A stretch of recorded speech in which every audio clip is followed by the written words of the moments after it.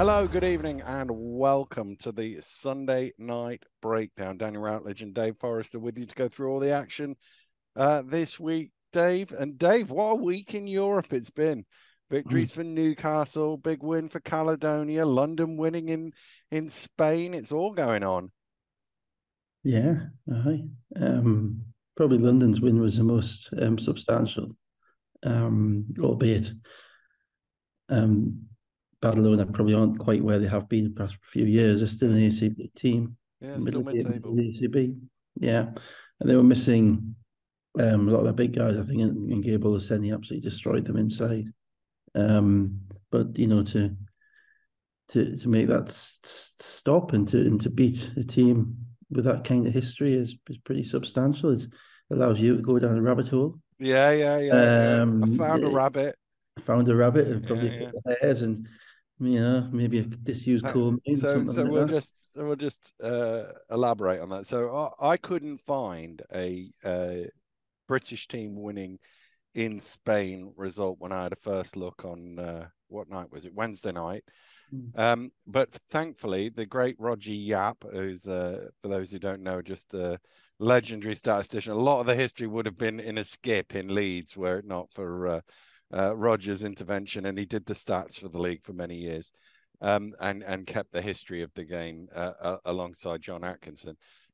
He said, "I'm sure I was at a game where Ovaltine lost the first leg at home and then won the second leg away by not by enough in Madrid." And And just be clear about this. yeah, Ovaltine was a brand of tea, no, it's like a malt drink, isn't it? It's like malt a drink of some malt. sort, right? Yeah. Okay. It's still, I think you can still buy Ovaltine, can't you? Right. It was also a basketball team. Yeah, it was Hemel Yeah. Hempstead, basically. Yeah. It Oh was yeah. Hemel Hempstead. But in those days, you had Ovaltine, you had Planters, you had all the teams had the names of their sponsors and nothing else, It's like basically. Indian cricket. Yeah. Okay. Yeah, Yeah. basically. And despite the fact that the FIBA Europe website seems to be missing a few years of the Corach Cup, I was able to find the result and confirm it. That they did indeed win by 6 away in Madrid against, I think it was in Mabanco, but they'd lost by 9 at home in the first leg, so they went out. So that was the last time, but that is still technically the same franchise as London. So if you follow the Technically, yeah. chains through via Milton Keynes and Watford and wherever else, it's still so they were still the first team to do it. The I last think you time a should do. I team, think. I think you should do a limited edition plot map of all of the history of all the British basketball clubs and the clubs that they've been through in kind of family yeah, tree format. yeah. Well, Pete Little Jakes, pictures adorning yeah, them of yeah, important people, that type of yeah, stuff. yeah. I think you might get, you might be able to sell like maybe even 2 or 3. Yeah, the late great Pete Jakes did that. Yeah. He spent a lot of years researching and mapping it all across. So anything I do related to that was given to me by Pete Jakes, And basically, and I've Pete carried did on. a website for those who don't know called Paw Paw print, Print, yeah. which I'm not sure it's still online or not. Is it? I think if you go onto the Wayback Machine, you can find it, but it's not Yeah, still online now. right. Yeah. Which had everything on. Yeah, and he did all of that, and he was grateful to receive about 20 years ago from Pete copies of his history, so that's how I can track it all back. But the other thing I was about to say is last time a British team beat a Spanish team was 2002 in the FIBA. What was it called? The FIBA Champions Conference or something like that. It was essentially the Europe Cup before the Europe Cup. Birmingham beat Tenerife 70, I think it was 76-75, something like that. I And don't I remember. assume Rob Paternostro would have been playing in that team because that was about his era. I'm sure Yeah. he played in that European team. So a landmark win for Lions, whichever way you measure it, definitely, and a good win for Caledonia, albeit against limited resistance, and a pretty good win for Newcastle away from home in Latvia. Yeah, I mean, neither of those two teams were very good that they were playing against, neither Caledonia or Newcastle. Newcastle's win probably slightly better because they were away. Winning away is always a little bit harder than winning at home in Europe. But it's laying bare a few fallacies in relation to Europe as a homogeneous Yeah, entity. There are good teams, there are bad teams, there are strong leagues, there are not so strong leagues. I must And confess, Valmera Glass is not one that's come across my radar until Tuesday night. well, it appears that they're a team which is funded by the Bertans from the NBA Oh, fame. okay. Okay. And looking at the makeup of their roster, is basically 2 Americans, a couple of Latvian vets, and then a lot of young kids, youngish kids, sorry. So it appears that they're using that as a vehicle to develop Latvian basketball, as opposed to any particular dominating the world. And so they're trying to develop young players, and that's why they're in the European competition, despite the fact that they haven't actually won a game in it for 2 years. In relation to the Romanian team, I just didn't think there was much resistance there. I thought it was a Caledonia basically outlasted them, but they outlasted them and scored 95 points. That's not Caledonia is not set up to score 95 points. They're set up to beat you by 80 to 60. And I just thought that they dominated them. And as I say, not that much of a spectacle, that game. Gives them an interesting kind of run in now, because obviously they've got the Polish game, which is the key game for them now. Yeah. They've got to go to Poland and not lose by 3, I think, or something like that. Or is it? Didn't they win by 3? I can't remember. Like that. And then they could potentially qualify. But I think that will be a tough ask. Yeah. So let's come to Thursday. Sheffield Sharks 81, Surrey Scorchers 78. No Justin Robinson. I believe he had a stomach bug. Gooden is still out injured. So Wang is at the point guard. Quinn is in the starting lineup. Hunt was back. You mean Cooper? Sorry, Quinn Cooper. I don't know why I've written his first name down. To be honest with you, I'm a fanboy now. The way he shoots the ball, he's just going to be Quinn. I'm just going to call him Quinn. Yeah. Hunt is back. Nixon was in for Sheffield, but played limited minutes. The start of the game, usual stuff. Sheffield going inside to Cook. My mate Quinn knocking down threes. Hunt scoring as well. It's tight opening 5 minutes. Yeah, I was thinking, I mean, there's two things about it. One, this is where the whole fallacy of having more players makes you a better team kind of disappears. It's sure we have it week in, week out, year in, year out, where it demonstrates that simply isn't the case. So you've had a log jam all season, and the wing spot, Steele, Cooper, Teo, Mohammed, somebody else as well. I can't remember. But anyway, basically one spot for 3-4 players, and that just never works, because players don't get into a rhythm and they don't get to find their niche within the team, and they're constantly being kind of shuffled around. I'm sorry, Wang was the 5th guy. Now what happens is now they're missing both their point guards, so Robinson and Gooden are out, and that means that he doesn't want to start Lawrence, because Lawrence probably, you wouldn't have thought his body can handle starting, finishing a game, so he wants to bring him off the bench, which means that Wang becomes a de facto point guard. That in itself has pluses and minuses, but what it then does is it releases the other guys to play more minutes at the wing spot. So you've now got Teo not playing either, which also releases it, which means that you've suddenly got Cooper and Steele, who've got a substantial amount of minutes ahead of them. And when you've got a substantial amount of minutes ahead of them, it allows you to get into a rhythm and do what you do.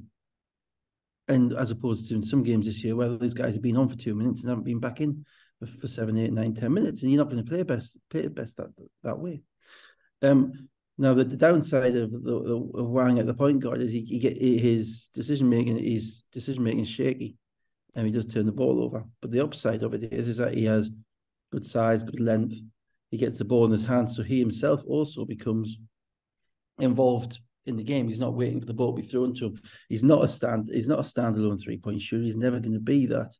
He's kind of a G League point guard type body type thing in relation to his size, his athleticism, his ability to get to the rim from the top of the key off one dribble on the high screen and roll and really, dominate a game in that way.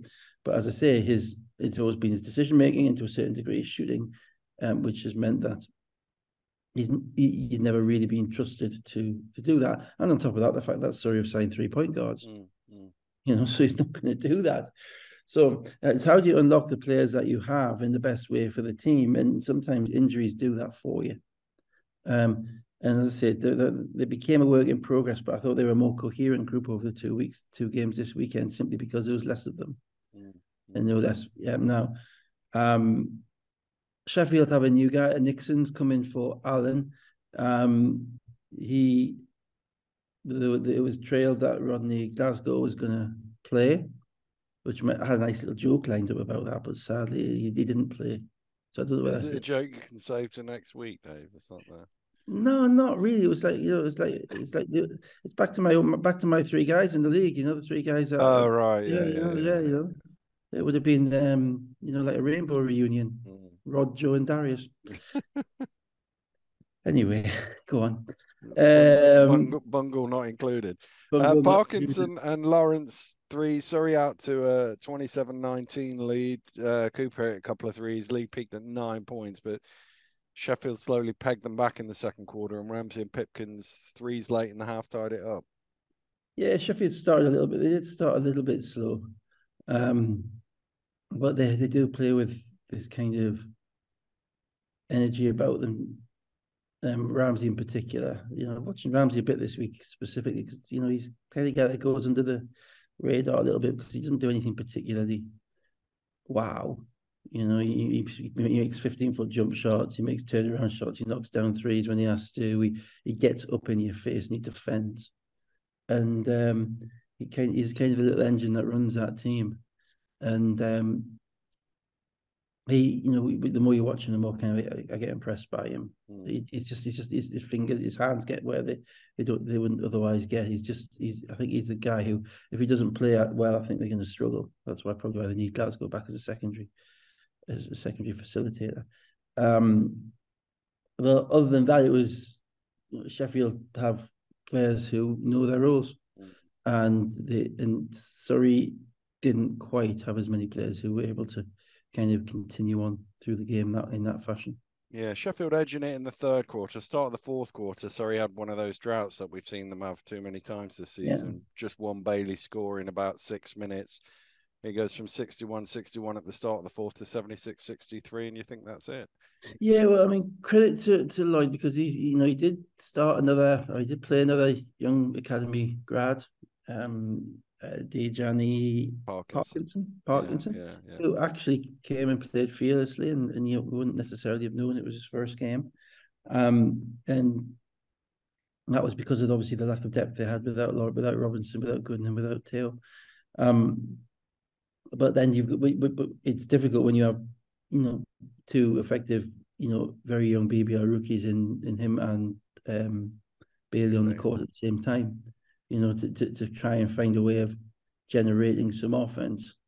And this particularly against Sheffield, who aren't going to give you anything easy and don't give you much in transition. So that drought kind of happened, and you couldn't really see getting back, but then they did have a little M8 comeback. Yeah, they did. Yeah, Lawrence scored at 4:14. Which ended that spell. They then scored 9 in a row to 76-72 with a 2 minutes to go. Timeout for Sheffield. Cook was then blocked by Hunt. Steele, he almost lost the ball actually, and then somehow kept it. Hits a 3 on the buzzer of the shot clock. 76-75, 1:30 to go. That was the 12-0 run. Yeah, and that was the thing. Okay, have they got something going here? Because Josh Steele made that big play, and Jordan Hunt really actually helped them at the end because it was him or Jameson was in the game, and it was and Jordan Hunt made that play. But I'm going back a while in my memory now. I think they had a couple of mental breakdowns.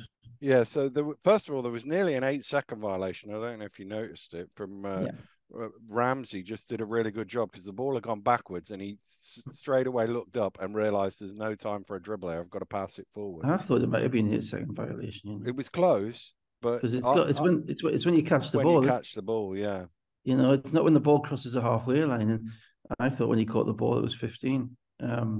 But it's a difficult one that it's not with it's not as the ball crosses the of the halfway line. Yeah. But it's tough, it's a tough call. Yeah.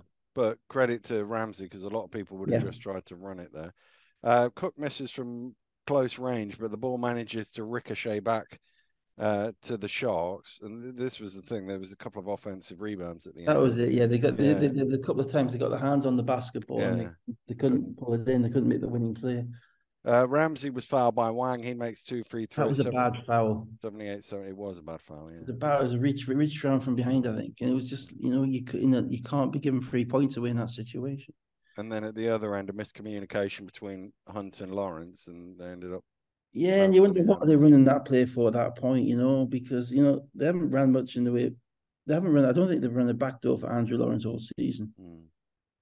I don't remember it if they I think have. he mentioned it in the timeout, though. That was the thing. I might go, and that's why I think Hunt then said thought That's he bad. wasn't. I mean, that's like you want the ball in the hands of your player. You want the most important thing is you get a good shot, not you get the play which everybody thinks is wow, what a fantastically drawn up play. We've got a layup out of nothing. Mm, And on top of that, Hunt's been injured. He hasn't mm, played for 4 or 5 weeks, so he's had no meaningful repetition of that with Lawrence. And under pressure, you go away from you have to go to things that you've done, mm, that you practiced in. And so yeah, so it was not getting that's what it was. It was a three plays. It was not getting the defensive rebound. The very bad foul by Wang, and then the fact that you've got a shot to tie the game and you don't get the ball in your hands of a guard. mm. Lawrence had to have the ball in his hands at that point, and they were over elaborated. 48 seconds to go. Lawrence fouls Routinho. He's 1 for 2 from the line, 79-75. And then 36 seconds to go. Steele catch and shoot 3 at the top. Knocks it down. 1 point game now, 79-78. And then Ramsey at the other end, sort of dancing behind the screens, misses a 16-footer, but another offensive The rebound. Routinho rebound. gets it with 16 seconds left, and that was almost that. Sorry, with the timeout before the free throws. Nichols makes 2 of them, 81-78, and then still had a tough 3, basically, out of Koya I Hack know. near I space. didn't get that. I didn't get the timeout before the free throws. I get the fact that you might want to ice the shootout out a little bit. In my experience, that rarely works. But you've got, I think, 8 seconds, 13, left. 13 seconds. 13 seconds left to get you're down 3. Mm, That means you've got 2 options in reality. You go for a quick 2 and you extend the game, or you try and set yourself up for a 3-point shot. Either way, you don't have the 6 seconds it takes the ball to get over half court to waste. You don't. And they had a timeout to spare. So I kind of understand you can take the timeout before the foul shots, but take the timeout afterwards as well. Advance the ball. mm, I can't think of any logic why you wouldn't advance the ball in that situation, other than maybe you've got a play whereby you need someone to get downhill and get ahead of steam, from have the whole court as a runway, that type of thing. But you get into it's a difference between being pressured up the court and getting into your actions at probably 7 or 8 seconds on the shot clock, on the game clock, as opposed to getting into your actions as soon as you catch the ball on the court. yeah. On 13 seconds, which gives you the opportunity for maybe a fake handoff or a dribble and a layup, and you score quickly. I just, maybe saving it in case they did score and you needed another one, but why call it before the timeout then? I just didn't see the logic in that. I'm sure that there is some, but I don't know what it was. So Ramsey, 14.7 assists, 3 steals, plus 18 in 30 minutes of action. Pipkins, 13, -1 in 26 minutes of action, bizarrely. Routinho, 12 points and 5 rebounds. Lawrence, 14 points and 7 assists. Wang, 12 points, 7 assists. 12 points, 7 rebounds, 6 assists, 3 steals, brackets, 6 turnovers. Yeah, and that's a curate's egg with him. Mm. You're going to get some good stuff, and but you basically are putting your life in his hands as a coach when you give him the ball as much as that, which might be what he needs, but he's going to have to get better at it to do it at a higher level. He has all the physical tools to do it. He's now, he's going to have the. I don't imagine he's ever done much of it before. So he's now going to have the reps to see if he can make a difference. He did the same at Newcastle last year. There was a game at Newcastle, didn't win many last year. Won at Newcastle, took over the game in front of me at the end of the game, and you're thinking, oh, this guy's a closer. This guy needs a ball at the end, but he hasn't shown enough of that. So maybe this is a turning point this weekend. Hunt Didn't see much 10. out. Yeah, sorry. Sorry, Hunt 10, 5 rebounds, 4 assists. He also had 6 turnovers, and he was a plus 11 in 25 minutes. Yeah, well, he's just coming back, so he's allowed the turnovers, because he's going to need to get into rhythm. Didn't see much out of Nixon, so we'll have to see. He looks like a bigger guard, more of a scorer, less of a ball handler than Allen was. So we'll have to see where he goes over the next couple of weeks. Yeah, I think he played 11 minutes, although I haven't noted it down. Let's go to Friday. Newcastle 97, Manchester 85. I've gone all dark there, haven't I? Still no Austin. Lee was back. Spencer played a minute and a half. McGill, Green, Johnson, early threes. Eagles looking smooth offensively, out to a 17-8 lead inside 4 minutes. I don't think you're going to be talking about the offense here, Dave. Were you saving that for the next? I thought the first half of this game was awful. I'm sorry, I was watching it in the gym, and I hate being negative, and I wonder sometimes if this is eating me alive, and not just within Newcastle, but watching everybody. But I thought it was a mistake-fueled first half. Yeah, people made shots, and okay, but they're pros, they're meant to make shots, Every time Newcastle have started off this season scoring the ball, it has led to an immediate drop in the defense when they get happy and think, oh man, we're scoring, whatever, and making threes and everybody's happy. And then suddenly you look at the end of the scoreboard, at the end of the first quarter, and it's 32-28. I just thought it was as a kind of generality across the league, I'm really quite frustrated watching the amount of teams and players who just seem to have no idea which is the strong hand of the player that they're guarding.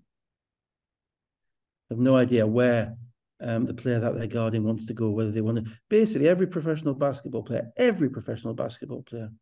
prefers the best ones by very little margins, but the ones at certain levels by a significant margin, prefers to put the ball down first with one of their hands.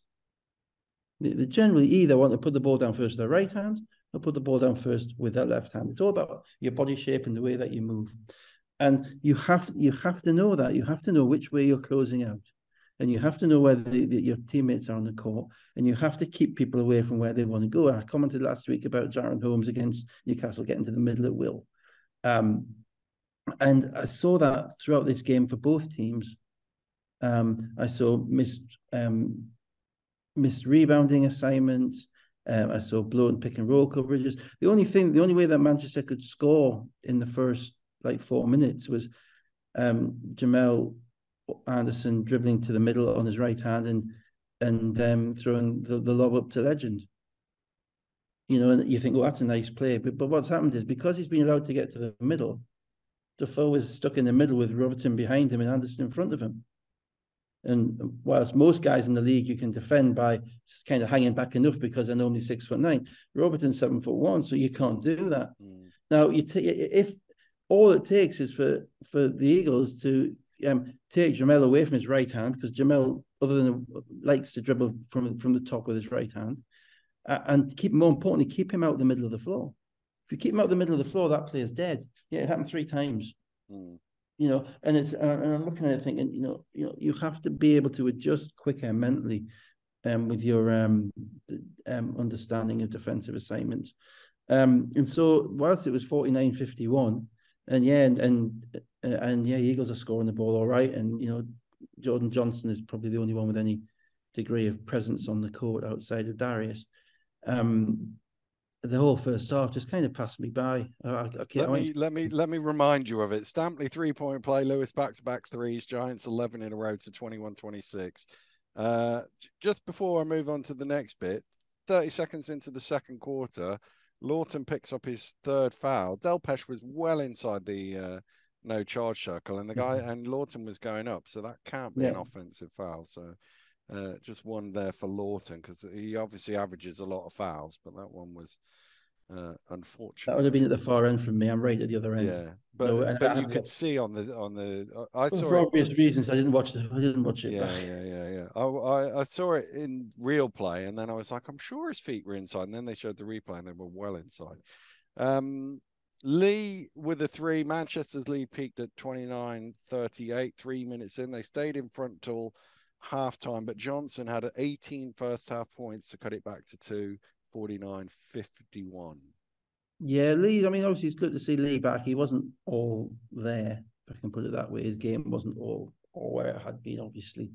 He was a little bit short on some of his shots, a little bit tentative on some of his movements, but he's clearly going to help them a lot if he's able to string a period of games together. Second half, there was a bit more intensity about the Eagles, I think, particularly defensively. And to be absolutely fair to them, the two guards are playing a lot of minutes, and they're playing a lot of games because Austin's out and they don't really have another ball handler outside of Johnson and McGill.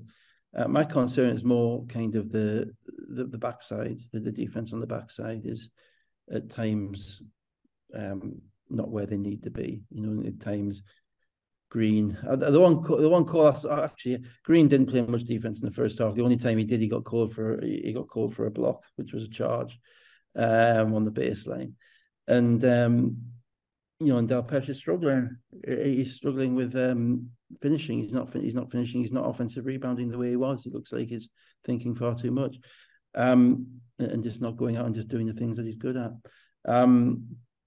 Manchester, they continued, but their rotations got a bit mixed up, I thought. Robertson didn't really play much after the middle of the third quarter, which was surprising. I'm not a fan of the Nick Lewis at starting point guard experiment. Not that Nick Lewis can't play the starting point guard. I think he probably can. But I think you take away what he gives you as your game breaker off the bench, and you've got a starting point guard in Bossier, and you've got another 2 American point guards in Harrison and McNeil. So, how many in Nick Lewis is your starting point guard? That seemed to me impacts him in a way which doesn't assist your team. And then they just, as the Eagles' defense got a little bit better, and Manchester's struggled to score the ball inside, they kind of gradually stepped away from them, and they made some shots, and Waterhibbert made some shots, which is vital for them because they need to get points out of Waterhibbert or Whitfield. And generally, it's 1-on, 1-off. Do we want to talk about 44.3.3? 44.3.3. Oh, the ref. Yeah.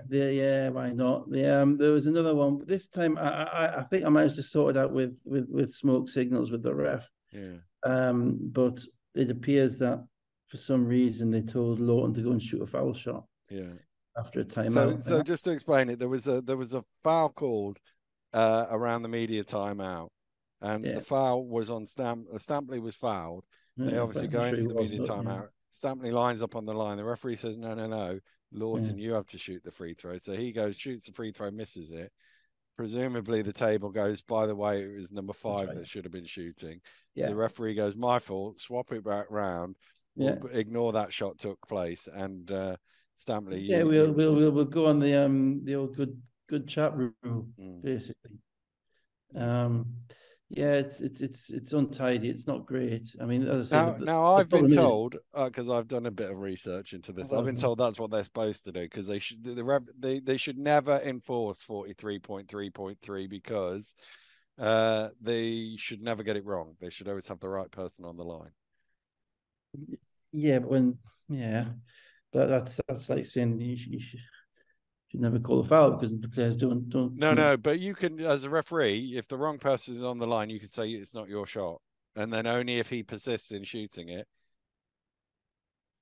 Well, I think that's a mess. That's personally, I think that's the wrong way around. I think either the rule says the player has a responsibility to go to make sure he's at the foul line, or it doesn't. I don't like the idea of the referees dictating that. I think the referee can tell the coach, this is a technical foul shot, coach, or this is an unsportsmanlike foul shot, coach. If the coach has put the wrong players on the line, then it's their fault. But in this case, it was the referee who put the wrong player. Yeah, I got no problem with what happened because ultimately you got to the laws of natural justice. That's fine. No one's going to kick up a fuss about that. But I just don't think the refs should be involved, or the table should be involved in notifying the shooter who's shooting. If you're going to have that rule, if it's a violation for the wrong guy to shoot. So, if as you say, the rule is not ever meant to be enforced, well, take it out.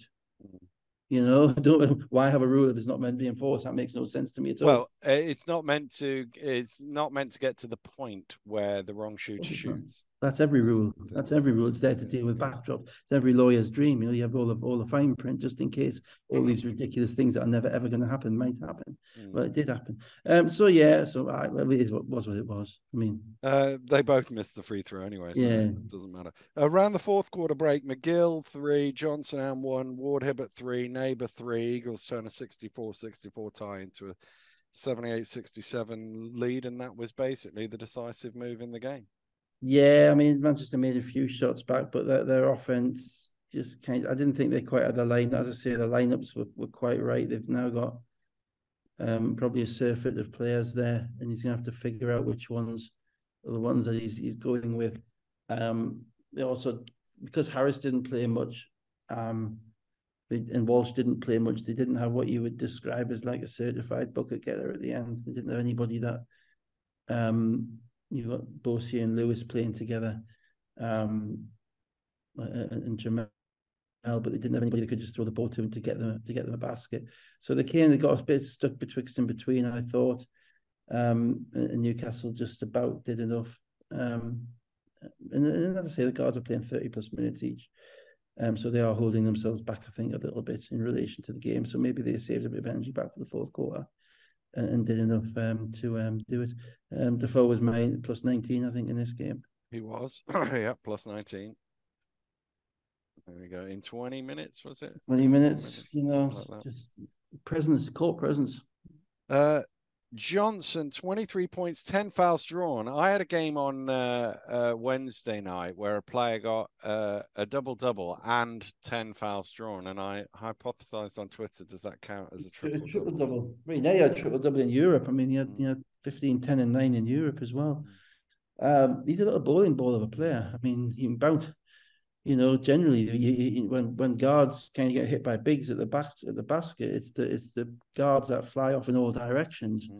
But with Johnson, the guy he hits flies off just as far.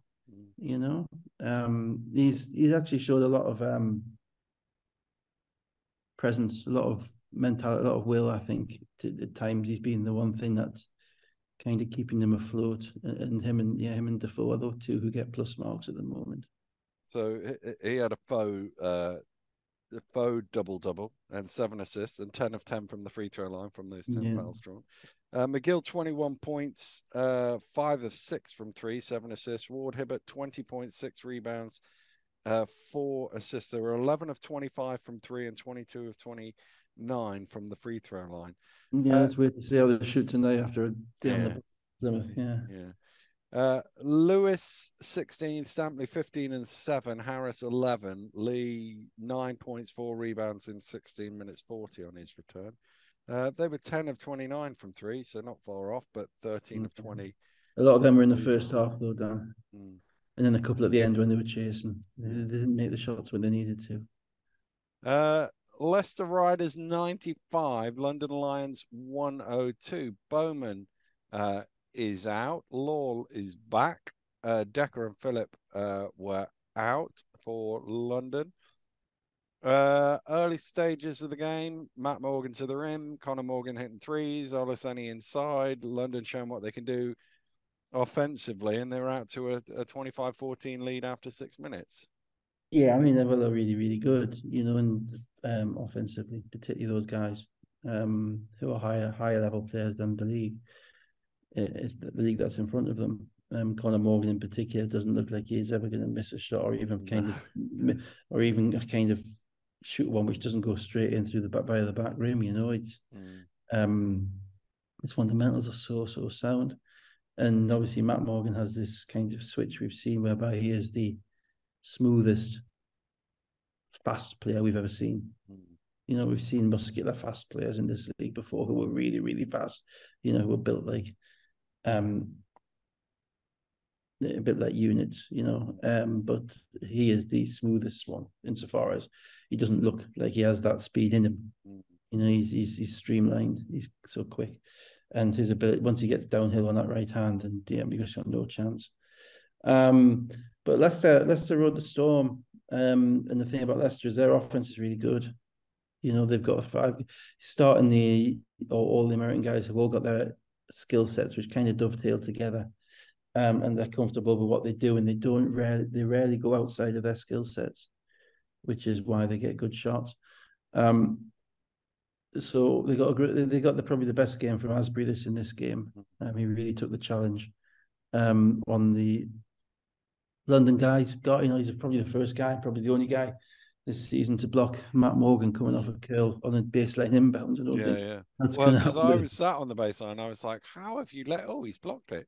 Yeah, I mean, I don't imagine anyone's going to get close to that this year. I'll be surprised. I'll keep an eye on it. And Deceptive, I hadn't noticed how good a rebounder he was until I saw that game. Oh, he's athletic. He's a kind of he's an interesting guy. He's probably a little bit small to be a 3-and-D guy, but that's what he is. If you know what I mean, he's not a 6'6" NBA 3-and-D guy, but he's kind of a 6'3" BBL 3-and-D guy because he's athletic. He gets around. He's not the greatest dribbler in traffic, but if he's open, he can shoot the ball as well. But you know, his battle is mental. His battle is going to be mental because anybody can get up for the big game against a big team on the TV. You know, all of that stuff. It's where he's going to be tonight against Cheshire. That kind of impacts how his future is going to go because he has a very high upside. But you know, that's only upside worth nothing unless you put it into practice. Mackenzie and Washington come into the game. Leicester have a 10-2 run. It's down to 3 points. It was still just 3 before halftime, but the Morgans turned that into 8. And I thought big 3 from Mackenzie, and then that play on the buzzer from Asbury where he steals it and dunks it in, important for Leicester psychologically. Only down 3 at the half. Yeah, I'm not sure about that psychological stuff. I think, you know, you look at the scoreboard and you start again. I never really kind of figured on well, even just not being 8 down. Not being 8 down. That's down. Yeah. Difference between 8 and 3. Different numerically. I absolutely agree with that. There's this kind of another subplot to this, and it kind of goes against the established narratives with these teams. Leicester, with like 3 minutes to go in the first quarter, Leicester had their 5 subs on the court. And that's a very, very capable BBL team. Their 5 subs, because that's Washington, Mackenzie, Walker, Ado, Lol, and Lol. And Ado. Yeah. Right, that in alternative universe, that's a BBL starting 5. I'm not quite sure how they were probably certainly better than mid-table BBL starting 5, right? Depending on what comes behind them, right? London don't actually have that many players. We're kind of sold on London having all this depth, etc. But in reality, they've got about the same. They've got 10 when they're all healthy, 10 or 11, who you'd regard as that type of group. But because obviously they're not all healthy because they've been playing lots of games or watching some of them when they choose not to play them, they've also had to bring in a couple of young guys, and you know, Composer and Sandy in particular, they played in this game. And if you're looking across all the lineups, right, they would be players 19 and 20 that you would pick out of the whole group because of their level of experience. And so this game became kind of Leicester's depth against London Stars, if I can put it that way. And I mean, even Coach Bozic, and I'm not picking on Composer and Sandy. Coach Bozic said, I think in an interview a couple of weeks ago after the game, said, "Oh, they got a long way to go." Yeah, well, they have, of course they have. But again, you know, but we've seen players before substantially improve because of the level of the player that are playing around them. And I thought that was really interesting because obviously Bowman would have been Leicester's 11th player, but they have, you know, 10 really solid guys. And the way Rob was kind of running them he's not mixing and matching them too much. No. They're running in. Well, there was one point, was it in the third quarter, where it was literally 5 on 5 off? Which is very rare in pro basketball. And I mean, obviously, at some point, he has to make a decision in every game between Mackenzie and Pinson. That's generally where we're at. Sometimes it's both of them. And then Washington sometimes gets squeezed in the second half because it's difficult to find minutes for 4 guards in a half, you know. But I thought... Sorry, go on. I was No, just going to say in the second half, London didn't make a field goal until the midpoint of the third quarter, but 9 for 10 from the free throw line in that time to stay within a shot of Leicester, and the fouls mounting up against Bridges yeah, and and this is Pinson in obviously particular. Leicester's Achilles heel because their starting five is still not good defensively. They gave up 25 early, and then in defending without fouling. They fit better offensively than they do defensively, and that's kind of always the juggle that you've got to find as a coach, because I think you got it right in this game, because with London you can't go on this drought. The only way you can compete with them is to stay close to them, is to keep scoring the ball. You have to keep scoring the ball. I saw that myself at Newcastle, 3 weeks ago, when Newcastle was 20 after 4 minutes and then couldn't score for 6 minutes and the game was done. It was a 20-point game. It was finished. So what Leicester did a good job of was staying connected and making shots, and London will let you make shots if you're in your rhythm enough, and if you're committed enough to shooting the right shots. So people like McKenzie coming in with a mind, you could see his mind was locked into that game, and he was looking for his shots and he was knocking them down. And actually, I thought the game turned at the end of the third quarter. And I thought those are the minutes where Leicester had to win them, and they didn't, because London were buying minutes basically with their lineup at the time. And I think they had Nelson, Sandy, Kaboza, Justice, and maybe Grantham, maybe. I can't remember the fifth guy. And I'm looking at the line, and they let Luke Nelson. I think Luke Nelson scored maybe 9 consecutive points. Yeah. Made a three, couple of runners. Yeah, McKenzie and one. McKenzie 3-pointer. Leicester up 4 with 1:30 to go in the third quarter, and then London had the next 7 points to lead 73-76. And as you say, that was led by Luke Nelson. And that's the game that's the game within a game as well. Because for me, I'm looking at that lineup at that point as it's on. And this game is on now. Coaches having to rest the Morgans. Alassani's on the bench. These guys, you've kind of got your hand on the neck a little bit, hand on the throat a little bit. You've got more depth if you're Leicester. But what you can't do in that situation is let Luke Nelson shoot the ball. Mm-hmm. And, sometimes and it's tough because you're dealing with players who are programmed not to do this. But, sometimes it's as simple as, you ignore somebody. You plant Kieran Sandy's defender in the middle of the paint. Meaning as soon as Luke Nelson drives, he doesn't have that little float. He's going to throw it to Kieran Sandy. If Kieran Sandy makes a three, you put your hands up and you say, yeah, good job. Good job.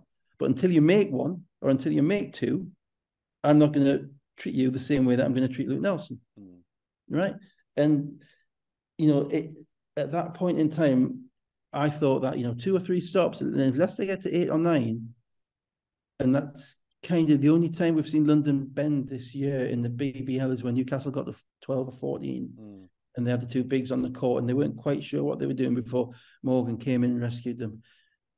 If they got them to 8 or 9, that might have happened again, because then coach has to decide how quickly do I put these guys back in the game, and everything, all the best laid plans are kind of done, and they didn't. And I thought Luke Nelson, he made some tough plays, but in a perfect world, you'd be trapping the ball out of his hands. You'd be doing something to make sure that one of those other guys made a play. And Justice can play. Obviously, he's only played 2 games. He can play, so he's not like he's a scrub who can't. He doesn't need to be on the court. But I didn't like the fact that Nelson was able to be the one who was able to beat them at that point. 3:39 to go. Offensive foul called on Olaseni, but then Pinson is called for a technical foul, which was his 5th. Matt Morgan makes the free throw, and then a minute later it's a dagger 3 to make it 87-95 with 2:15 to go. Yeah, difficult to know. Obviously, didn't see the technical foul. I'm sat on the baseline. I couldn't hear it. Couldn't hear what he said. So I know he got a warning in the first half, but for me, I'm just like, get on with it. Yeah, get on with it. Whatever. Yeah. It's not like nothing was. There was the advantage of sitting where I've sat. I've never sat on the baseline that close before. Is you hear everything that's being discussed, and the idea that he was saying something out of character to everybody else is well, it's fallacy. Yeah, sounds a bit weird. Yeah. Well, Matt Morgan, as you say, stepped up and knocked down that shot, and unfortunately, it was the one team you don't want to get into a scoring race with on your own court. Yeah. And they also have this kind of confidence in their own ability to win or to play at the end of the games, particularly Morgan and Morgan. Olaseni as well, I would put that. And I mean, look, Being able Olaseni to is, hear him from the baseline. yeah, I mean, Olaseni is perpetually underrated. I've banged on about this when we've done the GB stuff in the past. You know, he is the Rolls Royce of a centre. You know, just everything he does is, you know, we had, you know, Kufos last year, ex NBA player, this, that, and the other. All of a sudden, he's twice what Kufos was. You know, I can't. You're going back to Lauren Meyer. Yeah. You know, and Lauren Meyer was a stretch. He used to shoot the ball, and he's probably not as suited to the modern game as Olaseni.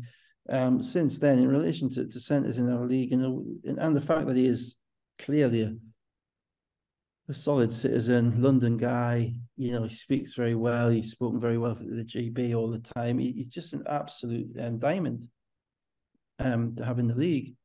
And I think we should appreciate him.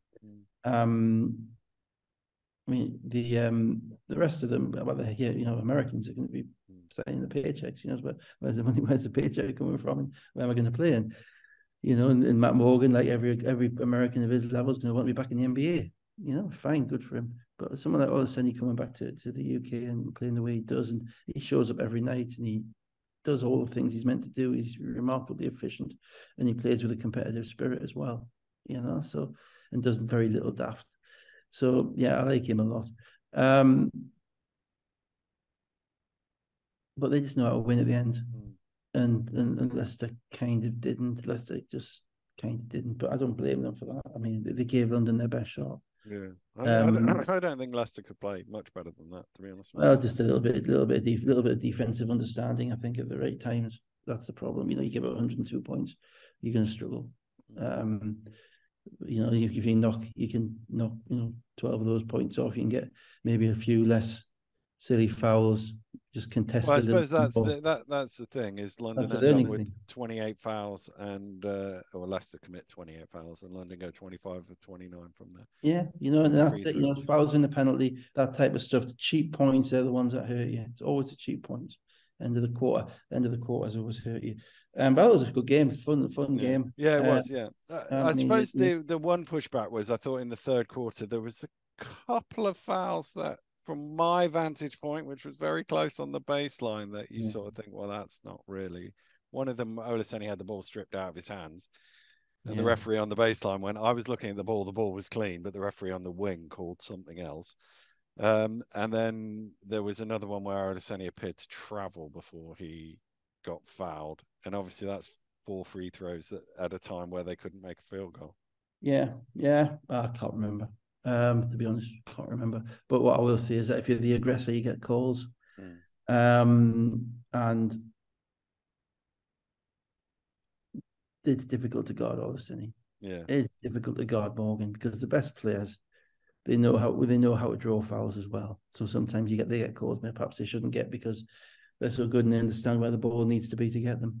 You know, and the one thing I would say, because I said it to my wife while I was sat next to her, is if you're half a step off Conor Morgan, it's a 3, and if you're half a step off Matt Morgan, he gets the rim. And absolutely. They just instantly you can't. Yeah, I mean, I have to say, I thought it was a good shot for it was a good night for the old TV crew paparazzi hunters, wasn't it? With you on the baseline and Lasker on the sideline. I mean, I'm a bit of a Jack Nicholson in the on the couch, you know. It was particularly how it was all great and good with there. You know, I hope Russell got the red carpet out. Yeah. So let's go to Saturday. So what was the unsportsmanlike at the end? Because we couldn't see that on the TV, that disappeared. The unsportsmanlike at the end. Did Asbury get an unsportsmanlike at the end on a? I don't know. It was. All right. I don't know. We couldn't see it. We didn't see the teeth. Yeah. I didn't give the scorers in that, did I? Holmes 18. It was one of them where it was at the other end of the floor for me, so it's hard to tell whether it was worth it or not. But he's tried to foul to stop the clock, and he's gone a bit high and sort of caught him across the chest or maybe near the throat or something. A bit high, head-to-head contact often. It wasn't quite that. It was one of them where you just You go to grab him, and if you don't get it right. Holmes 18 points, 8 assists. Mackenzie 17 points, 5 assists. Thought he was great. Asbury, how about this for a stat line? 16 points, 9 rebounds, 4 assists, 3 steals, 3 blocks. Yeah, that's his baseline. He has to be that every game. Yeah. Grantham, 22 points and 11 rebounds. Matt Morgan, 21 points, 7 fouls drawn, 9 of 10 free throws. Olaseni, 20 points, 7 foul drawn, 8 of 8 free throws. And that was that. So let's go to Saturday. Surrey Scorchers 80, Bristol Flyers 75. They've confirmed Keedy Johnson's broken his wrist, so he's out for 6 to 7 weeks. Surrey still without the guys who were missing from the Thursday game. A run of threes from my mate Quinn, Hunt, and Lawrence had Surrey from 5 down to 4, up 20 to 16. They do seem to always lead in the first quarter, Surrey. Yeah, is it me? I mean, does Quinn have the look of kind of the third chuckle brother who plays basketball? Yeah, is that kind of right? You know, Ricky Hatton in him as well. But you know, I mean, unfortunately, with Quinn being American, he'll not understand the chuckle. He'll probably not come after me. Yeah, they do well. They never. They rarely start out not ready to play. Sorry, because they run their stuff. You know, they're quite methodical in the stuff that they run and the shots that they look for, and they know where they're coming from. Their issue in the games has always been their ability to figure stuff out on the fly in relation to both who they need to be guarding, how they need to be guarding people, and the personnel that they have on the court. And as I say, that can often come with having so many players. That role definition becomes confused. So, you know, from that perspective, you know, the starting five has always done okay. Whoever it is, they're generally ready to play. And obviously, Cooper is an absolute, you know, he is JJ Redick of the BBL. You know, he moves, you know, he really doesn't look for anything other than a space to get his shot off. He's undersized, so he has to do it with his quickness and his footwork, as opposed to with, you know, with he doesn't have the ability, for instance, that Matt Morgan has to be able to step back to create space and say, come and guard me if you dare. You know, Cooper has to curl around screens and he has to get space that way. So that's why I say he's more like Redick. He doesn't have the off the dribble game. But he can shoot, no question, he can shoot. And shooters need to shoot, and shooters need rhythm, and shooters need confidence. And you don't get that if you're playing 3 minutes, miss a couple of shots, and you come out. And that didn't happen in this game because he's got his role, and because they're a little bit less ball with Wang at the point guard. They're a little bit less high screen role dominant. You know, it's not constant high screens with Robinson and Gooden. Wang is having to throw the ball at the wings a little bit, so they're having to run him and steal off curls, and having to throw the ball inside a little bit more, and that made them actually look a little bit more of a balanced team because there's more size on the court defensively when they don't have the guards. It's going to hurt them in times, as I say, when it hurts them with the decision making and their inability to get shots at times. But in this game, it certainly helped them. And Bristol, to be fair, Bristol, you know, they're going through the whole European thing as well. They've had a lot of games. They've had Kenny Johnson down, Raul Graham Bell just coming back, and then they lost to John Lucas halfway through with like a hamstring. So let's just get there. Bristol with a 10-0 run to lead 23-30 in the second quarter. Surrey 14-3 replied to 37-33. And then the first play of the third quarter, Lucas sort of slipped on defense and he ended up close to doing the splits, and he looked like he did his hamstring in that. He was hobbling about for about 10 seconds until the game stopped, and then he came out. But it didn't look great. No, it didn't. And that's a massive, you know, I say, you know, every BBL team's 1 injury away from getting better and 2 injuries away from disaster. And this is a pretty tough one because Lucas has really come into it. He's kind of the third head of the three-headed monster with Jacob and Ollison on the wings. You know, you forget about any of them and they're going to impact you. They're going to put pressure on you, and they're going to be in the passing lanes as well. Puts a lot onto Ollison, puts a lot onto Samuels. That's probably a little bit more than they need at this point in time. And the game kind of played out with you waiting to see who was gonna make the run and waiting to see whether Surrey were going to crumble, basically, not for any other reason than that's what they've showed it That's what they've done. to do in the past. Flyers had an 11-0 run, 5 for Jacob to 54-62, early fourth. But again, Surrey came back and leveled the game. Let's get to the end of it. 2:30. Jacob makes more hard shots than Yeah, anybody, doesn't he, yeah, Neville? yeah, he I does. mean, Yeah, just like crazy. he I mean, is it's the like most. No, no, no. Good shot, yeah, player in the league. he's rising up backwards from the Yeah, third row of the stands to throw one over his shoulder, and it goes in. It's like, yeah, oh, yeah, yeah. I'm not sure I could coach him because I just yeah. think, but anyway, Yeah, if you're shooting 30, all you do is look at the numbers at the end. If you're shooting yeah, 39%, you could coach him. If you're yeah, shooting yeah, yeah, yeah, 9%, yeah. you really couldn't coach him. That's the bottom line. Yeah.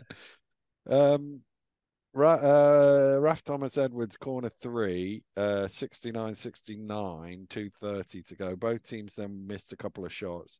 Thomas Edwards again fouled after a rebound, 2 free throws, 69-71 with 1:39 Yeah, and at to this go. point, I was just thinking, maybe Raf Thomas Edwards in particular, maybe Bristol just a little bit more battle hardened and a little bit more mentally ready, because Raf Thomas Edwards gives that impression of somebody who puts a lot of thought into the game, plays with a degree of physicality, but is also ready for the moment. He generally has his best games when things are on the line, and those plays made me think, yeah, okay, maybe here we go again.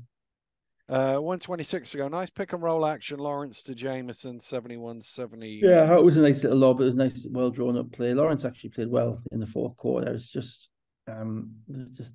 times that you want to see. I just want to see a little bit more rah out of him. Ollison gets to the rim after Lawrence gambled on a steal. After 1:12 Lawrence to go. gambled, that's what Yeah, I mean. I was yeah, about to say that after Lawrence gambled on a steal, that was a horrific gamble. yeah. Could not make that. He gambled on a steal probably 10 feet outside the 3-point line, left his team with nowhere to go. Absolutely stuffed his team. Can't do that with a minute and a half to go. Minute 12 to go. 71-73. 58.7 seconds to go. Wang almost loses the ball, picks it back up and swishes a three. 74-73. Yeah, well, yeah, live and die. Yeah. 43 seconds to go. Ollison misses a deep, but probably open three. And then 21. Yeah. Hey, they hadn't actually made many shots in this game. I thought at one point when Lucas went down, I think it was like 3 consecutive air balls, and you just got kind of the impression that they were just, their legs had gone. Bristol, that they were just kind of running out of whatever had been sustaining them. And sometimes it happens when you run out of bodies. There's only so many guys you go to. Yeah, and then the next play, Next play, 21.8 seconds to go. Wang and Jameson running the high pick and roll, and Ollison fights his way over the screen on the first one. That was it, Jacob. And then they re-screened, and for some reason he went under it. Maybe and Wang had about 8 feet of open court to knock down a three. Time to think about it, wave at his friends in the crowd, and he just made one. And it was like, nah. Yeah, he's a pro. He's going to make that shot. I'm sorry, he has to. He's that's everything's in his favor at that point. It's his home floor. He just made one, and it wasn't even like the screen was up close in his airspace either. The screen was about 3 feet away from him, so the defender was about 4 feet away from him. So it was almost like dare. It was a dare to shoot. I'm not. I don't want to lose a game daring somebody to shoot when he's just made a three. He might only be a 27% 3-point shooter, but he's just made one. He's on his home floor. I'm not daring. I'm not putting the game in the lap of the gods like that. I'm going to at least do something to try and change things. And to lose that way is mind-bogglingly depressing. Make him do something. Make him make a play. Always be the aggressor. Even defensively, you can be the aggressor. You can take the challenge. You can get into a stance. You can say, this is how you're going to beat us. And they did none of that. So they got what they deserved, I'm afraid, or certainly whoever missed it, went under the screen did. So 77-73, and that was basically that. I mean, it played out with free throws and whatever, but they never got the ball back, down only a shot after that. Cooper, 23 points, 8 of 11 shooting, 5 of 8 from 3-point range. Wang, 18.6 assists. Lawrence, 14 points. They were 12 of 32 from 3-point range. They Jacob make 18. threes, haven't they? Yeah, Hey, they have to make threes. yeah, they have to. Jacob 18.6 rebounds. Ollison 15 points. Graham Bell 13.7 rebounds. 34% field goal shooting. Bristol 13 offensive rebounds, but only 6 second chance points. Let's go to East Kilbride. Caledonia Gladiators 73. Sheffield Sharks 64. Yeah, every time you say that, it reminds me of the old joke about the Welsh rugby team getting beaten by Western Samoa. What was that joke? I don't know. How would they do against the whole of Samoa? How would East Kilbride. I mean, yeah. can you imagine how big the Gladiators would be if they played in the whole of Kilbride? Yeah, yeah. I don't know what Kilbride is. Is it The Whelan with the first score, and then threes from Nichols and Pipkin. Sheffield 12 in a row to lead 12-2. Gladiators had a 9-0 run to 18-17. It was pretty close in the first half, to be honest with you. My sense of this game was basketball fatigue. What, from you or from the team? From everybody. Yeah. I just felt it all. I mean, this game kind of put a bit of a pin in the wall in relation to all the things I've been banging on about. The scheduling, playing each other third time in 4 weeks. Two of the more attritional teams in the league anyway, playing each other third time in 4 weeks. The 8 o'clock on a Saturday, which is, I will not accept that does not suppress the crowd numbers, because, there are about 500 or 600 people in the gym. In what is a nice. It slightly breaks my heart, that, because to me, basketball was always an 8 o'clock on Saturday. Yeah, I know it was, but I in think the 80s, everybody played at 8 o'clock on a Saturday. I just think culture and times have changed, and of course, didn't have TV timeouts and dragging the game out, did we? But that, and I just. We had the foul, sideline ball, foul, sideline ball, foul, sideline ball, foul, sideline ball. I will agree, and that had a beauty of its own, as you and I know. The stack had a beauty of its own, halfway line stack. But yeah, I just thought, and I just felt that, it was a 70-60 type of game. Yeah.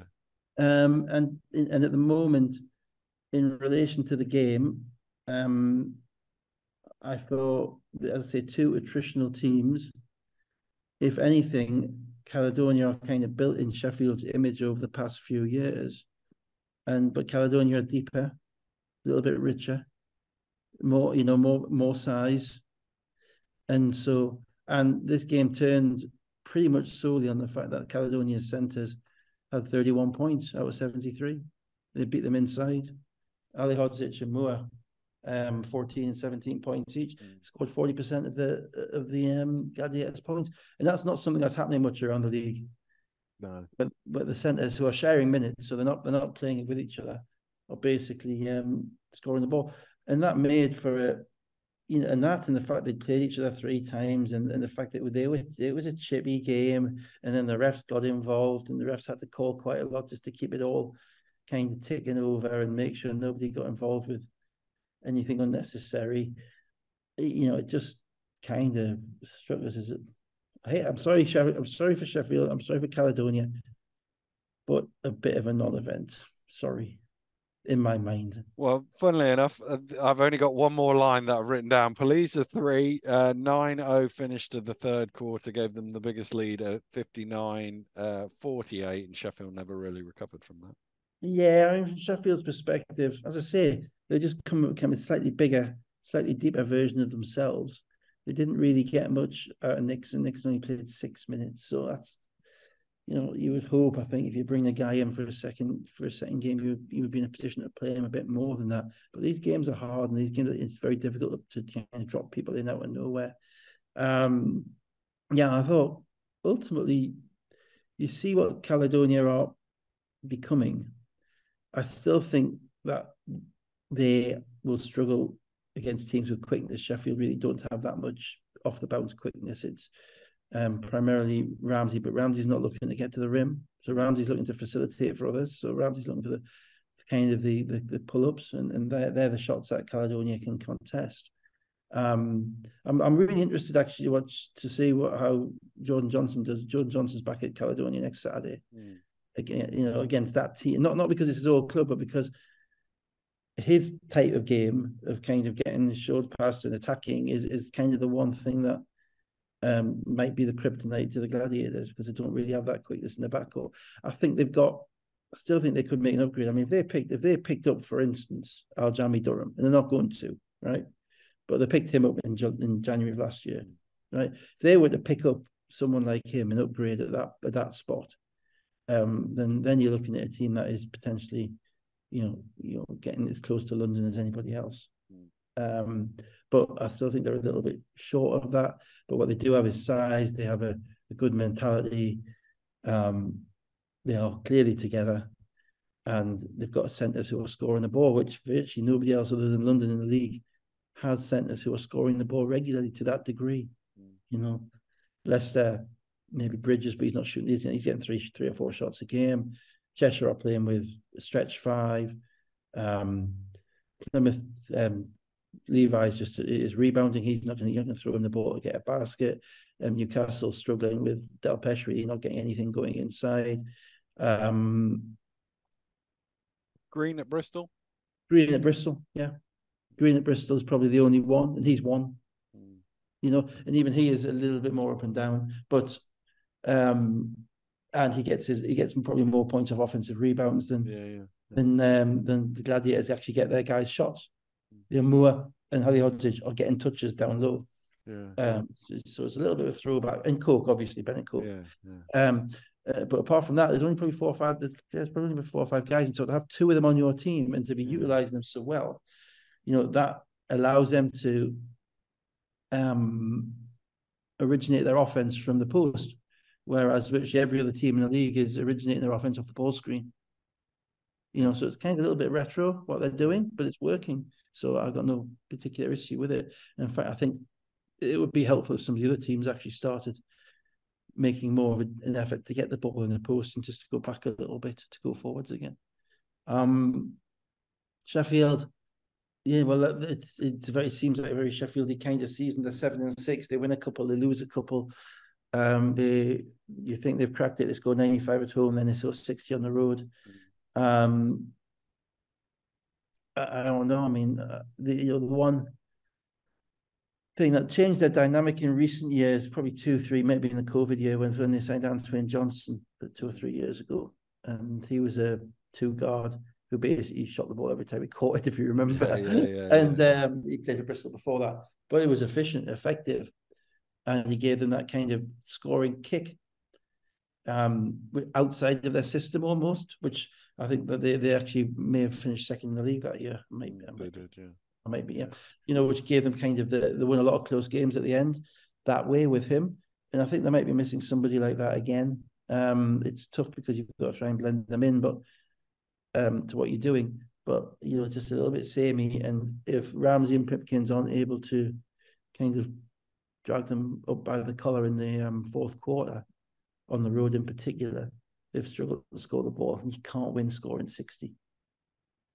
Or you really shouldn't win scoring 60. Moore, 17 points, 7 of 11 shooting, 6 rebounds. Paliza, 14 points. Halihhodžić, 6 of 8 shooting for 14 points and 7 rebounds. 22 of 26 from the free throw line, 3 of 13 from 3. We had we also had no call of the season in this game. Which one was that? That was the one where I think Halihhodžić somebody got ran over with their feet in the circle in the second. Oh yeah. There was like blood. There was a police accident. Yeah. But he was inside the circle, so on the scene he's inside the circle, so it should have been a block. But it was like oh great. It doesn't have to be. It doesn't have to be a block. If it's a charge inside the circle, it can be a no call. I know in EuroLeague, Euro Cup, it has to be a defensive foul. There was a lot of contact. The rest of it, there was a couple of limbs flying off in all directions. Good no call for me. I like that. Good job. No, I also thought there was a pretty. I mean, they changed the normal foul call to an unsportsmanlike call in the second quarter. We got a little bit of it. We got a little bit of a glimpse of it on the TV. And it was like, really? That's not unsportsmanlike? Then every time a post player fouls face for position, it's unsportsmanlike, So I think they were a little bit over keen on that. But overall, it wasn't an easy game to ref that. No. Nichols, 13 points, but 5 of 17. Pipkins, 12, but 3 of 11. Ramsey 11, but 3 of 12. 32% field goals, and they missed 11 free throws as well, Sheffield. Yeah, and that's basketball in Newey. That's like, here we go again. Same team again. 7-5 game. 23 more games to go in the season. Playing at 8 o'clock on a Saturday night in the more populated part of Kilbride. You know, it just didn't feel like a game that had any particular, other than the snippiness because the teams had played each other, that had anything really on it. And as I say, so that's why it kind of watched it through kind of complaining eyes. So if you're watching on YouTube, things have got a bit strange. Yes, I am in a car. Yes, I am driving back. But as you can tell from his wonderful badge there, Dave is prioritizing his 50th birthday over the audience. So we're having to wing it a little bit. And we recorded the early part of this show this morning. And now we're going to do it on the M1 with a bit of luck. This is above and beyond. I mean, I hope you show us top quality. I've got the best chauffeur in the business. If you need an elbow jumper making, he can do that as well. He can probably get a defensive rebound off a missed free throw as well. I'm just waiting for the first wow when a couple of cows come across your path or something. Yes, this could all end dramatically. Let's get into the action while we've got a bit of a signal here. So what were you doing? Sorry, briefly, Dan. So, sir, what were you doing when you crashed into the car? Yeah. We were recording a podcast of this. Yeah. I know a good criminal lawyer will help us out if there is a problem with that. Not that good a one. So let's start off with what I assume will be a quick game to run through. Plymouth City Patriots 68, Newcastle Eagles 95, obviously still without Austin. Plymouth started okay. Johnson and Faulkner 3-pointers. Levi inside. They were 10-6 up, and then the wheels came off. Yeah, au contraire, I could talk about this for hours. Yeah, they were. Actually, I mean, I think Plymouth really were poor in this game. Insofar as their togetherness and the way that they PJ gave up on Faulkner in this game. He played 17 minutes. And he's meant to be he's a talisman. He's a guy who led them through it. He made his first 3-pointer and he had his stance out. He seemed like so there's still stuff going on there which I don't think we're all privy to. So that they weren't great, but to be fair, the defensive. I mean, this was an absolute trap game for Newcastle. I've been on that bus from Newcastle to Plymouth. It is awful. I mean, you're getting on at 10 o'clock in the morning, you're getting off at 7 o'clock at night. You've played the night before, and then you've got to go and play on the hard floor at 3 o'clock. It is a real trap game. It's not a great situation. Newcastle have played Bristol twice and Plymouth once, and they've done 3 trips so far. I mean, what's going on? Again, we've said enough about the fixtures, so it was kind of a trap game. But Newcastle's defense, and you guys commented on the commentary, their willingness to run people off the 3-point line after Johnson made the first couple. Also, the fact that Plymouth aren't probably as good as some of the other teams off the dribble. To be fair, that probably helps them a little bit. They're not Leicester offensively, for instance, and they're certainly not London. But nevertheless, there was actually a commitment to doing it, to say you're going to have to beat us inside. And they don't really have the pieces to do that. They can't beat enough. They can't make enough twos to beat you, I don't think. And the other thing was Newcastle got incredible games out of Ward Hibbert and Whitfield. And really, it's one of the two, or none of the two. And those guys combined for 39 points and 20 rebounds and 7 out of 10. That's going to break a game open. Because, if you're getting that game out of both of them, then they did really well. Well, it was when Ward Hibbert came in, Johnson hit 3, Ward Hibbert hit 3, McGill hit 3, 15 unanswered points, and they're 11 points up. Yeah, and you just didn't see the verve in Plymouth. You didn't see Do you remember Levi getting many offensive rebounds? No. Compared to where he had been the last couple of games, and that, to be fair, Delpeche was a plus 28 in this game. And in the last, I've been saying Defoe's high plus minus. Well, Delpeche is really handled the middle in this game as well, and you just didn't see much in the way of hustle plays from me, extra, if you know what I mean. It was a little bit routine, and Newcastle had McGill and Neighbour going back. Yeah. Yeah. You know, McGill and Neighbour in particular going back and looking, you know, like he had a bit of something in his stride, you know, just a little bit more of a pep in his stride, which he needs, to be fair. You talked about it on the. I mean, you basically you guys covered this all on the broadcast. I've just watched. I've been out this afternoon watching a specially arranged screening of Space Jam by my family. Oh, nice. Indeed, yeah. Well, I've seen it before. You know, we all know that Michael wins in the end. I'm more the Bill Murray character, really. So I came back, watched it back, but you guys kind of nailed the commentary.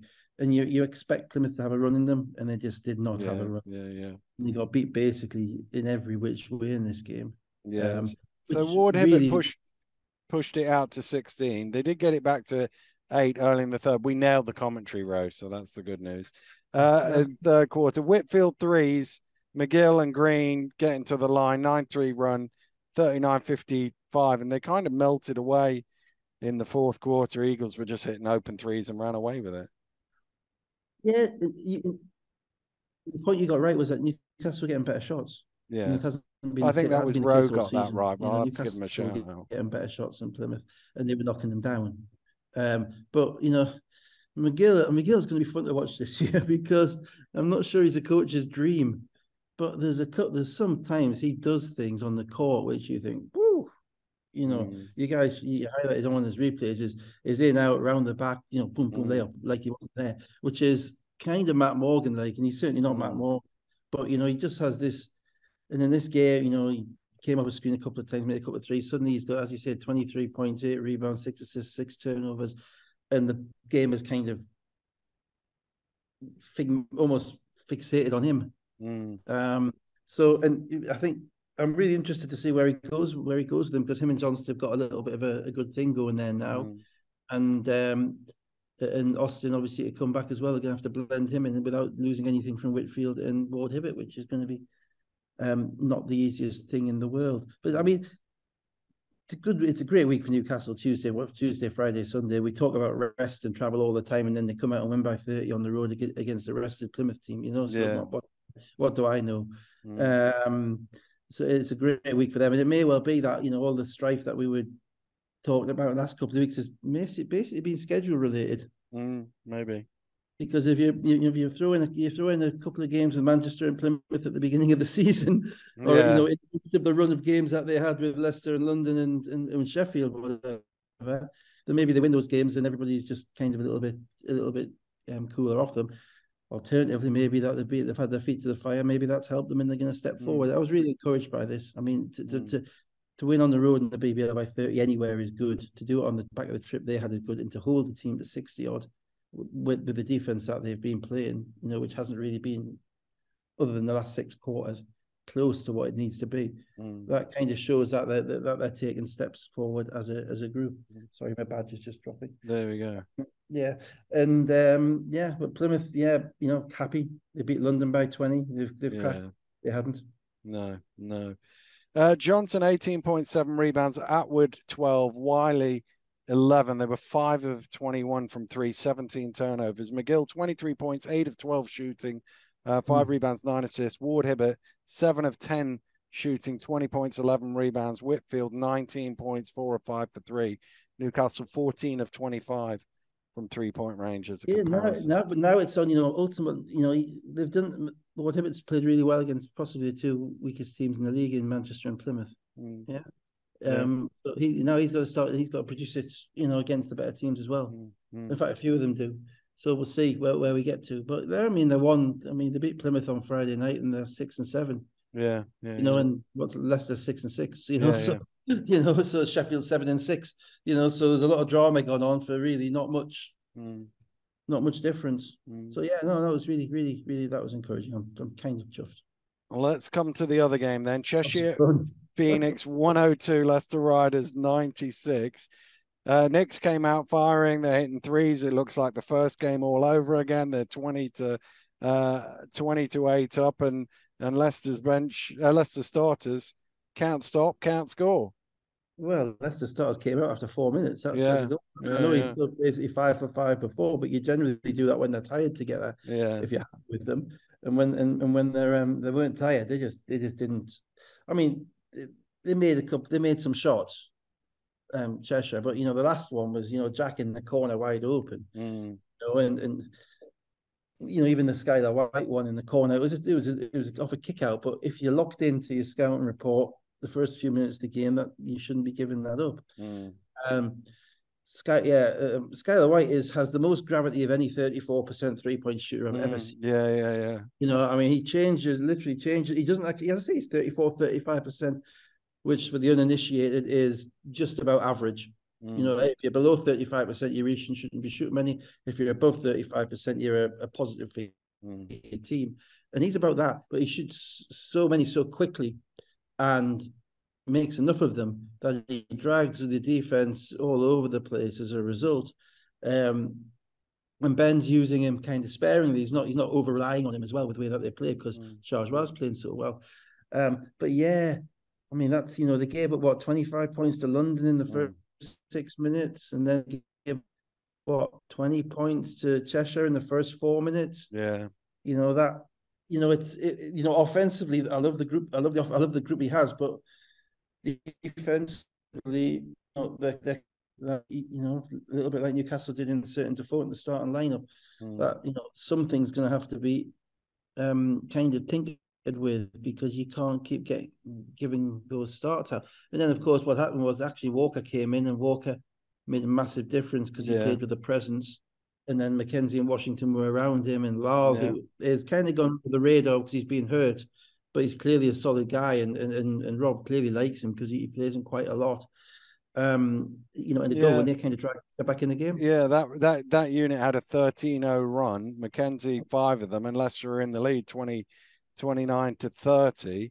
And then Leicester got a bit of momentum. Asbury and Idowu with threes. Knicks, having made the first 4, went 4 for 21 from behind the arc after that in the rest of the first half. And Leicester are up by 25 threes and a half. That means you're happy. Yeah. Also, Leicester probably I can never remember. And one way that's a tactic, because you're trying to mess with their spacing and mess with their rhythms.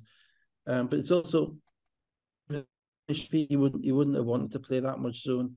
It's kind of saying we're really struggling to guard these guys one-on-one to play that much. It did look like a box on one, but I went back. It wasn't a box on one. It was just Kimber being smart, because basically they were in a 2-3 zone. Maceo Jack came up to the top, and Kimball Mackenzie thought, well, no one else is going to get out to him, I better get out to him. So he kind of broke the zone a little bit. But they did play a lot of zone, and that's difficult because you get into kind of a passivity defensively at times where you're watching and you're hoping that they miss. And the game from it, and Aaron Wright took over. Yeah. So same in the second half. Cheshire starts get them in front. Yes, Leicester bench unit comes in. It's 65-72, and then, as you say, Rye 5 in a row ties the game at 72-72 with a quarter to go, and then Leicester couldn't make a field goal start of the fourth quarter. Knicks continuing to score freely, and they're out to double figures. Looks like it's going to be comfortable. Yeah, well, Leicester couldn't make a field goal for a while, as you say, and it was actually a unit. It was their kind of anti-starting unit with Jack Hudson and David Ulf. Jack Hudson rang the point really well, I thought, because he benefited from having Rye in the game, because Rye becomes a de facto point guard.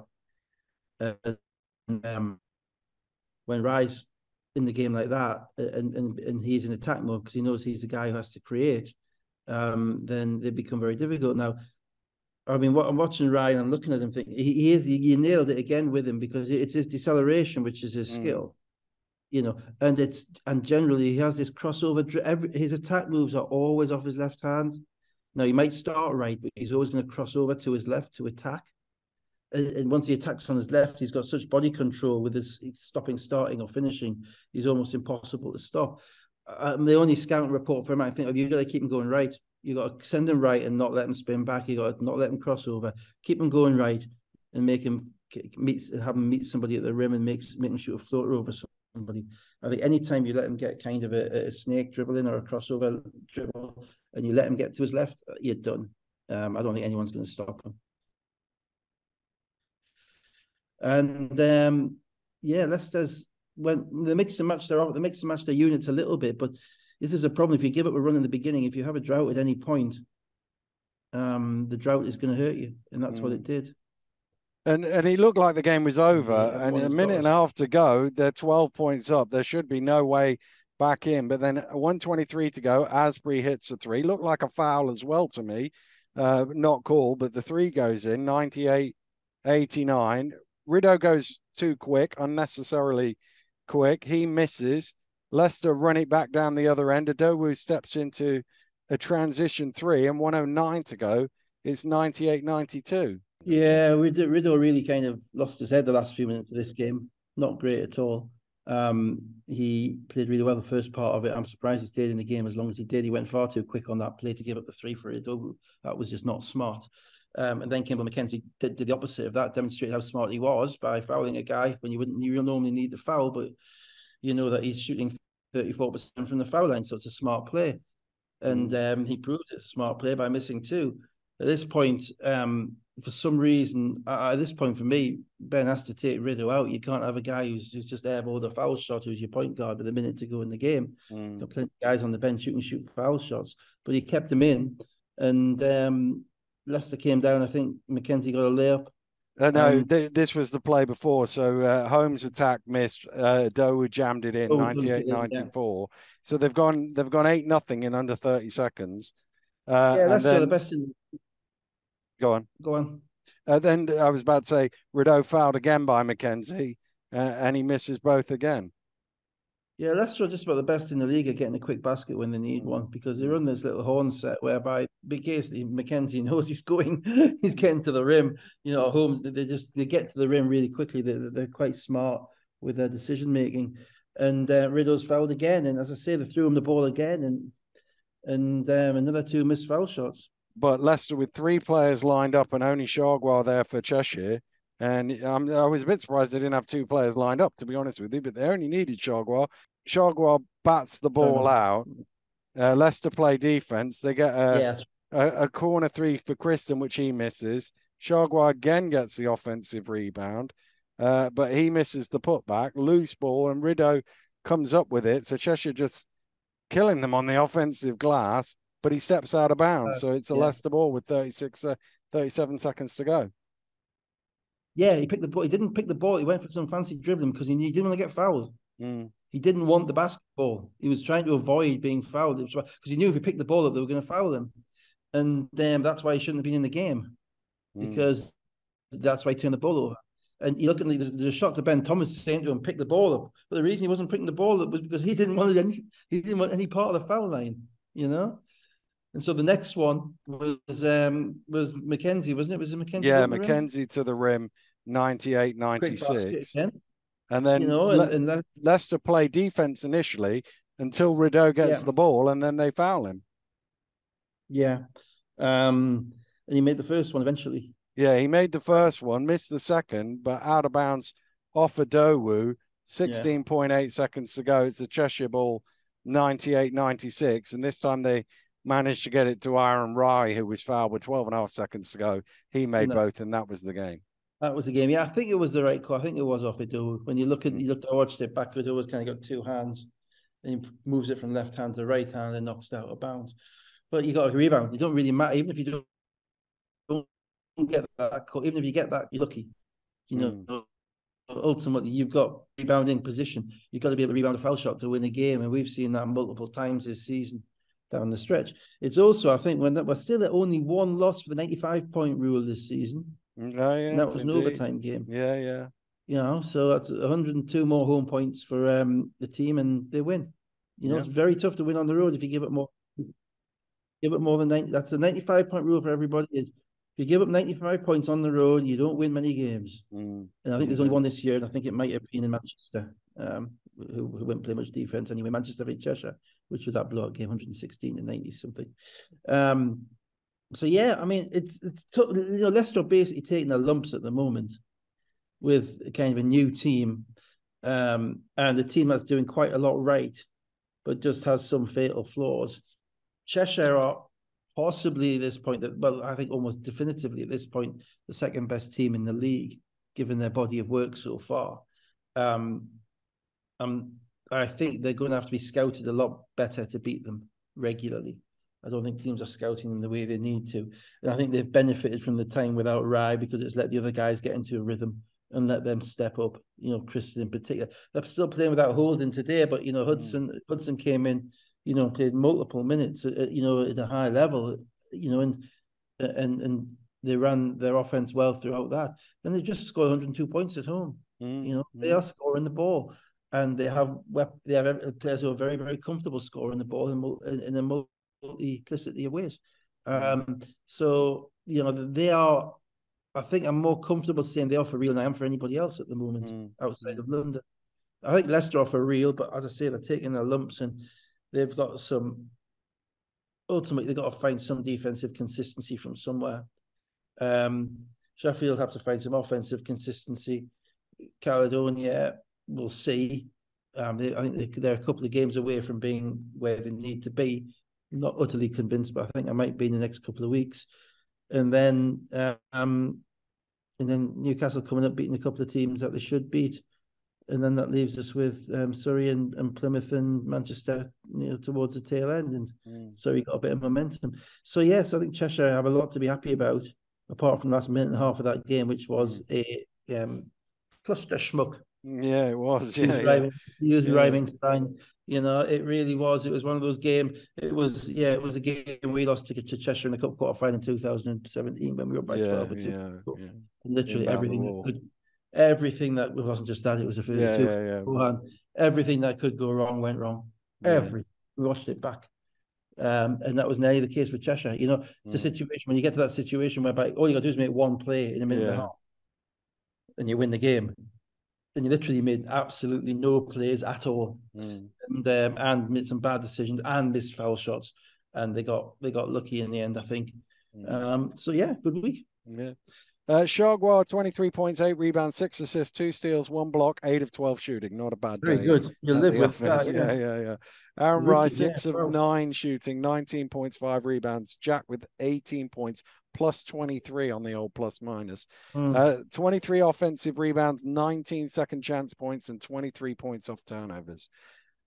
Asbury, 23 points, 8 of 12 shooting. Adowu, 18 and 7 rebounds. Mackenzie, 16 points. All the starters were in the negative figures in the plus minus. All the bench players in the plus. Asbury was the only one not 18 or more minus.